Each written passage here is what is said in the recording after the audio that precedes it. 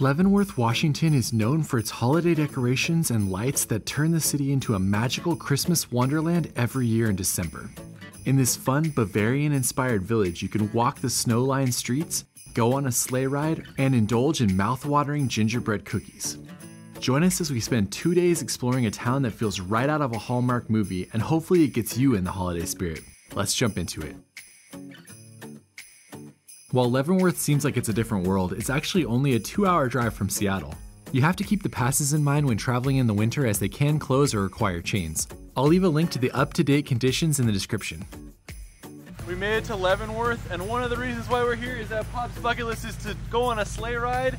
We're gonna do that tomorrow, and look, there's snow, so I think it's gonna be a good sleigh ride, but more exploring in the town first. We brought the whole family for this adventure, including my mom and dad and my sister, brother-in-law, and their kids. There's the snow right there. There's the snow right there. We found it. Since we're from California and we hardly ever see the snow, that was the main highlight when we got there. Wow, this is a cool downtown right here. Our first order of business was to head to the Danish bakery and try the soft pretzels and other treats. Needless to say, everyone was pretty excited as we had been in the car for almost 3 hours. This is one of my favorite desserts. It's a Bavarian waffle. It's got like a crunchy, flaky, sweet crust, and then there's cream and jam inside. Let me have some. After indulging in all the baked goods, it was back out on the street to play with the snow and explore some more. Nobody has any desire to do anything other than play with snow, which I don't blame them, so I'm gonna go into the Nutcracker Museum. The Nutcracker Museum is one of the most popular attractions in Leavenworth. It was created in 1995 and it has over 9,000 nutcrackers in it. It cost $5 to enter when we went, and no video was allowed inside, only photos. It's a quirky spot that's well worth the visit, and some of the nutcrackers in there are over 1,000 years old. Meeting up with the crew who is going sledding in the park. After a good snow, the small hill at Front Street Park becomes a meetup for everybody and their sleds to have a winter adventure. All right, my turn. I hope I don't take out any small children. While there were still some dirt patches, there were enough snowy runs for everybody in the family who wanted to give it a try. Yeah! There's just something magical about being below a candy cane lit Christmas tree doing some sledding. What are you doing? I've only been here for an hour and I'm already fully in. This place is awesome. I do want to note I talked to a few locals that said if you come on a weekend in December, it's not like this. It's packed with people and it's hard to find parking. So come on a weekday if you can. Right next to where we were playing, there was a shop that sold chestnuts roasted on an open fire. None of us had ever had that before, so we had to try it. So it comes like this, and then you peel it off, and then it's got this underneath. And that's the part that you eat. The chestnut. Interesting, a little oily, a bit dry. Yeah, how would you explain it? Roasted chestnut. Oh, since you already opened it for me? Yeah. Hopefully there's not the extra shell on these. Ooh, it's actually kind of chewy. Not bad. Leavenworth is so awesome. We're gonna go check into the Airbnb we got and then come back and explore more later. For a little bit of help with planning your visit, there are actually multiple ways to get to the city during the winter. First, you can go over the pass like I mentioned, and second, you can actually take the train in. If you take the train in, it's probably best to get a hotel in the downtown area, but if you drive in, there's lots of great Airbnbs within 5 to 10 minutes of the city. We have 10 people here, so we got this great deal on an Airbnb because it's in the beginning of the Christmas season and it's on a weekday. There's a hot tub on both levels. I mean, and look at this view out here. It's just perfect. Like, I can't even imagine a better time to be here. The first thing you do when you get to an Airbnb is you put Pops to work. Right. Since we said he already had a bum knee, and then I come out here and he's shoveling snow, so. It's like in the old days, used to do this. I don't mind. And look at these views. Back down in Leavenworth to get dinner. What do you think, Pops? This is an amazing spot. You really do get the Christmas vibe. I love the lights, how they reflect off the snow. It's just a beautiful spot. When we arrived back in the city at night, it was even more magical than during the day. There were countless Christmas lights on all of the trees and buildings. There were carolers roaming the streets. It was just something special to see.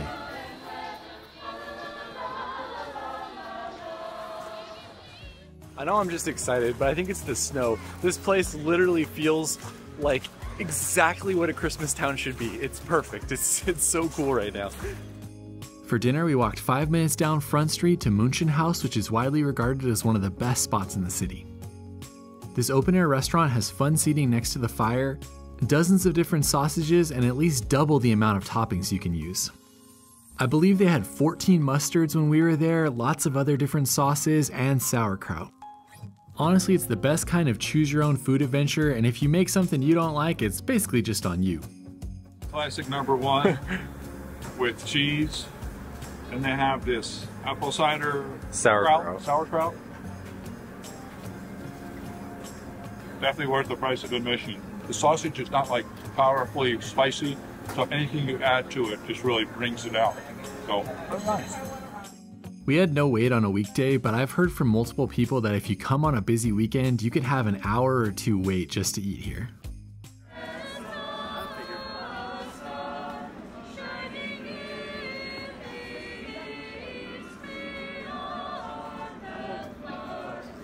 Perfect way to end our first night with those sausages. And now we are heading home, and tomorrow we're going on a sleigh ride. I do have to say that if you're not traveling with kids or you have someone to watch them, then Icicle Brewing Company is a great way to end the night. We had the grandparents there, so we headed over after the kids were asleep and tried a few of their beers. Plus the spot is just really cool as well, as there's 3 stories and it's very open. Alright, that's it for our first day. On to day 2. Our morning started pretty perfect, with deer walking through the pasture when we woke up, and low-hanging clouds making for an epic and dramatic snowy scene. My sister baked and brought breakfast for all of us, so I went out to Argonaut Coffee to get everybody something to drink. I went to a few different coffee shops in Leavenworth, but this was probably my favorite. If you're hungry, I recommend you get a biscuit as well. I really liked the savory one with butter and salt on it. We're about to go on a sleigh ride, baby. Here we go. Look at this location. Could it be a better spot for a sleigh ride than this? You know, this spot is amazing. Maybe that's why they say this is one of the top places in the country to go for a sleigh ride, because you just look around and it's obvious this is one of the best places. It is unbeatable. I'm excited. Alright, if you want to do a sleigh ride in Leavenworth, you have to figure this out in advance. I got on about a month and a half before our trip, only to realize that most every sleigh ride company was sold out on the day that we were there. Luckily, I was able to find one on the outskirts of town, which ended up being a great option. We booked the private sleigh since we had 10 people, and then we made the 20-minute drive out of town to Eagle Creek Ranch. Get a snowball and throw it at Pop. What? Oh, what? You got me!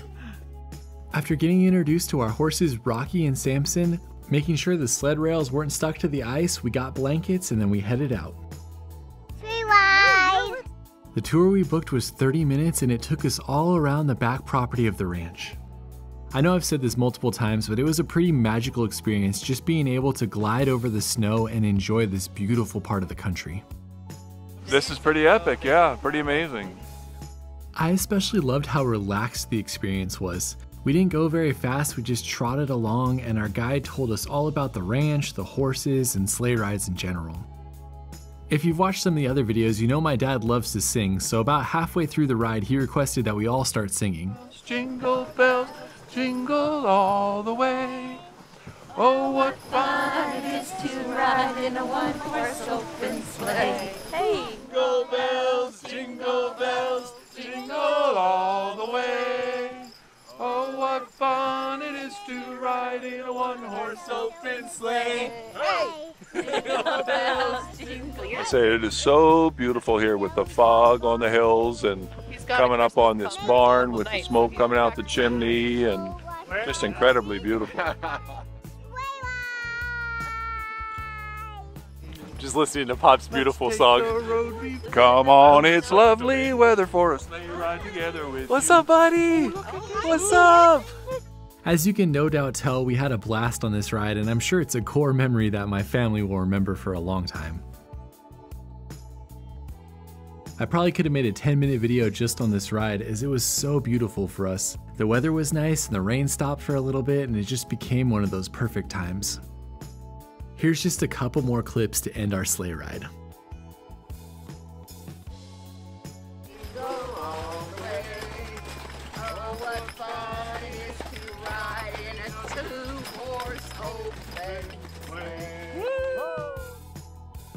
After we made it back, our guide allowed us to walk in the front and interact with the horses a little bit, and then there was hot chocolate and hot apple cider that you could have in the barn.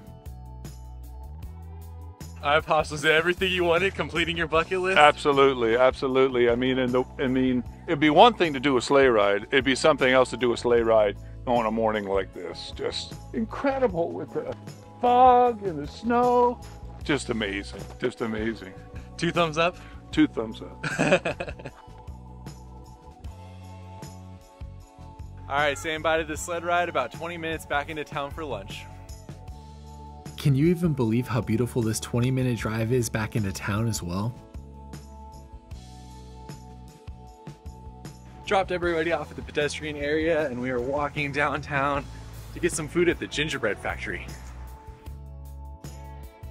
If you come here on a busy day, note that this is one of the most loved spots and that the line can be all the way out to here. The gingerbread factory has been a staple of Leavenworth since 1988. They sell many of their cookies, cakes, and gingerbread houses online, so you can always buy them on there if you want to try them. I have to say the pastries here are next level. The ginger snap cookies were so good that I ordered 2 of them and then I went back up and I ordered 2 more. That is really good ginger snap cookie. We also got lunch here, and next time we would probably skip that, but definitely come for the pastries. You can't visit the city without trying them. While we're waiting for food, we're going to check out a few shops, which is another thing that people love doing when they visit here. Leavenworth has a lot of the places you'd expect, like gift shops with different souvenirs. There's an awesome cheese shop, there's a coffee shop, there's places where you can get wine. It's what you'd expect from a town like this, but it's definitely fun if you're looking for a unique gift. So I waited to book a ticket for the Leavenworth Reindeer Farm and there was only 2 tickets left for today. So look who's coming with me. My mom. Also, of all the people that could go, even my kids, my mom was definitely the most excited. The Leavenworth Reindeer Farm is probably the most visited attraction in the city.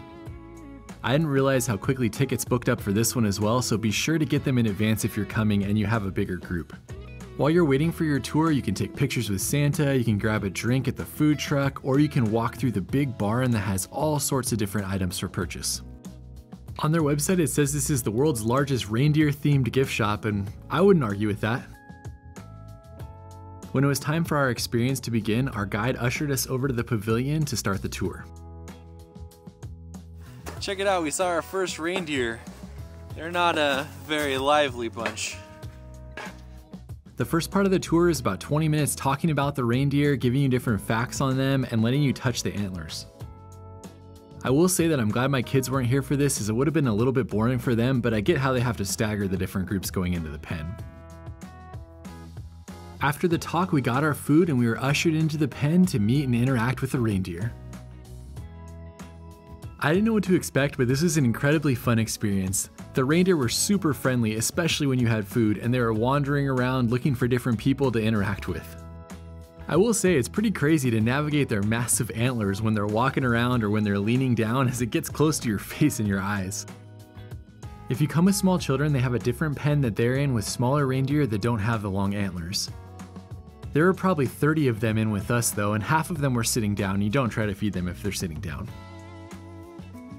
Alright, this is a pretty cool experience, being able to just hang out, walk around, interact with them, feed them. It's fun. Yeah, I had no idea that reindeer wouldn't be aggressive. I mean, they said that they never run into people. They don't. That one's coming for you. They're coming for you, Mom. Watch out. Okay. I don't have any food for you, buddy. I'm sorry. You want to sniff my hand? I said they're not aggressive. They don't kick, and I was very surprised we could just get this close to them. Well, as she says they're not aggressive, there's 2 reindeer fighting right there. I will say the staff here was great. You could tell that they loved their animals and they were really engaged with you as you were walking around and having the experience. The reindeer have realized that we don't have any food and they're over there waiting for the next group to come in. I was a little bit worried by the talking part at the beginning. That was pretty long for children, but once you got in there and were interacting with the reindeer, that was very fun. Hopefully the kids are awake now and we can do a few more things in Leavenworth before ending the video. All right, we are back in downtown Leavenworth for our last night in the city. We're gonna go play with the lights with the kids. It's gonna be a fun way to end. It gets dark at around 4:30 this time of year, so it was fun to be able to pick up the kids and to take them downtown before it was too late in the night. What color is it? Purple. Whose favorite is that? Mine. The way the lights light up the street and reflect off the snow and the rain, it's just something I'll never forget and the perfect way to spend the Christmas season. I like it. This is so much fun. Oh, I'm so glad. Amy's gonna hit that sledding hill right now. You can look at the webcam online to see what the current conditions were like, but basically the day after we left, this was all dirt and you couldn't sled down this hill. A little anticlimactic, but fun since I haven't done it since I was like 19. To end the night, everybody decided they wanted sausages again, so we started the 5-minute walk down Front Street, stopping at all of the different puddles that we could jump into. We like the sausages so much, we're going back for round 2. Makes sense, really. So good. Luckily, there was no wait again on a Wednesday at about 5 p.m. and we were able to order and find a spot. We all got the same thing as we did the previous night, as nobody wanted to fix what wasn't broken. Hamburger, okay, close enough. What do you got, Sonny? Hamburger. A hamburger too? Okay, awesome. We also added on the German pretzel this time, which was another great addition. I agree, this is my second time here. I don't think I could come to Leavenworth and not eat this at least once, maybe twice. After devouring our sausages, the last order of business was just to experience the lights and to try a famous ice cream shop. Our last stop in the city is Whistle Punk Ice Cream, which came highly recommended, so we're all gonna share a scoop. I said we were only going to try a scoop, but everybody decided that they wanted their own, and luckily they had a sampler that let us pick 4 different flavors. Is it good?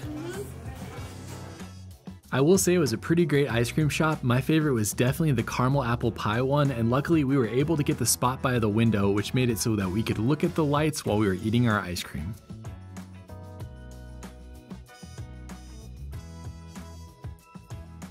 All right, that's it for our time in Leavenworth. I have to say, this is the most magical Christmas city ever. Hopefully you guys had fun. We'll see you on the next one. You say bye? Bye. Merry Christmas. Merry Christmas.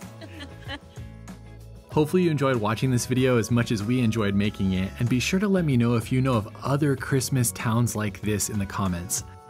I would love to go to something like this again next year, as we had such a blast here. Thanks for watching, we'll see you on the next one.